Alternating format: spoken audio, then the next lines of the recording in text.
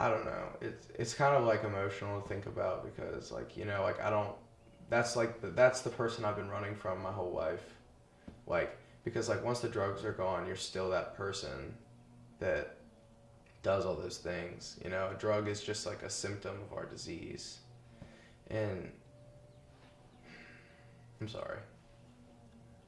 Meet Andrew Nelson, age 18. He started doing drugs when he was 12 and moved on to prescription painkillers before he finished middle school.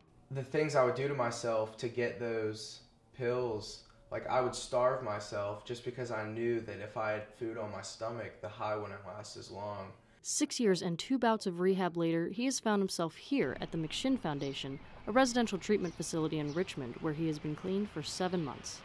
McShin's been here since 2004, but began to serve a younger population when it became the first in Virginia to offer a recovery high school program starting in January this year.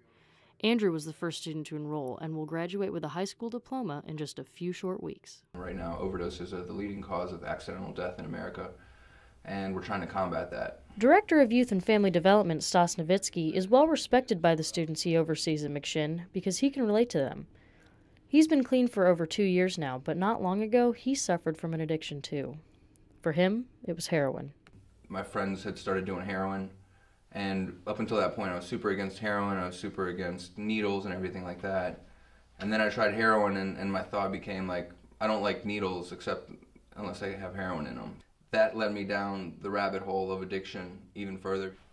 And then I would just degrade it into petty crime and general mischief on a daily basis because I was constantly seeking out drugs. And when you have a habit that's over $100 a day, it's very easy to take that route. Nowitzki first came to McShin seeking help too, and he never left.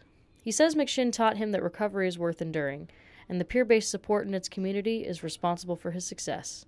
Students like Joe, whose full name will not be used since he's still just 16, agree. Like, I have better relationships here because, like, we're all addicts. Like, we can all relate on that level. You know what I mean? Like, I can't even, like, relate to my parents. Like, I can relate to, like, Stas and Andrew. Andrew will leave McShin to pursue a full-time job next month, and Joe says he plans to play soccer in college after he graduates. But both students agree that their recovery is not without its challenges. Some days are harder than others. Like, the thought's always there. The urge of getting high is always there. But, like, the difference is, like, the thoughts are just thoughts. I don't have to act on them now. I just know that like if I shoot for one thing before my recovery, because anything I put in front of my recovery, I'm gonna lose. So really just pursue my recovery and then reap the blessings. Kaylee Wells, Anna Akins, and Lindsay Cates reporting.